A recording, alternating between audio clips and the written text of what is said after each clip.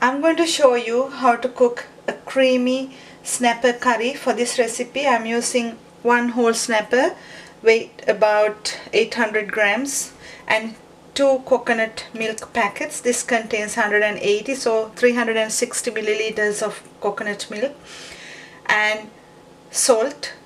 Going to use half a teaspoon of tamarind, concentrated tamarind, and 1 chili and cinnamon, fenugreek seeds and curry leaves.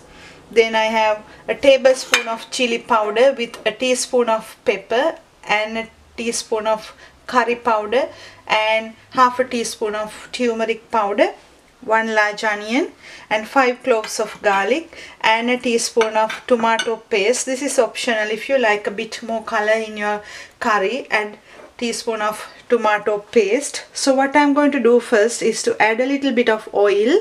I added a tablespoon of oil into a pan, and into that going to add the garlic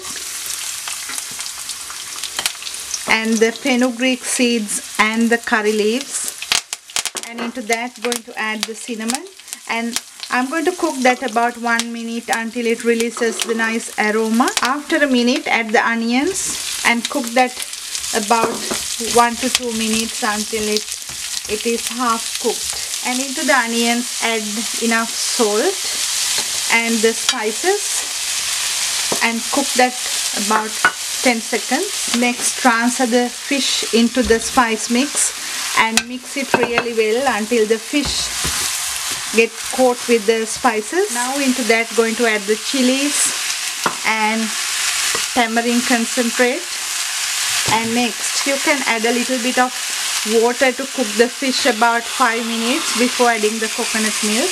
And I forgot to add the tomato paste, so I'm going to add the tomato paste and mix it well too. Once the fish is well cooked, add the coconut cream and cook that about 2 minutes again. So the fish curry is ready. If you like less gravy, you can cook it a little bit more or add less coconut milk.